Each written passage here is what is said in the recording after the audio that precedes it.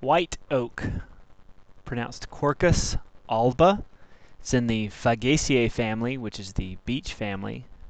All of your oaks are in the Fagaceae family.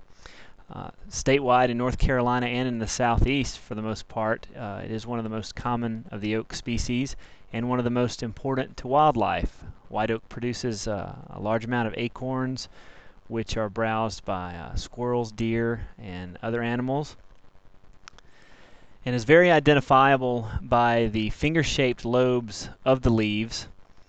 In the wintertime, when there aren't any leaves on the trees, you can go by the kind of knobs or not kind of warts or bumps on the caps of acorns that you find on the ground or on the tree. The bud of white oak is typically smooth, has very smooth terminal buds, which are blunt and rounded. And the bark of white oak is whitish gray and platy, and once you get a feel for seeing it in the woods, it's very easy to identify even when there are no leaves on the trees.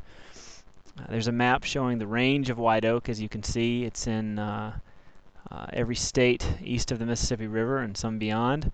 And white oak is a very important commercial wood used a lot in furniture and in flooring.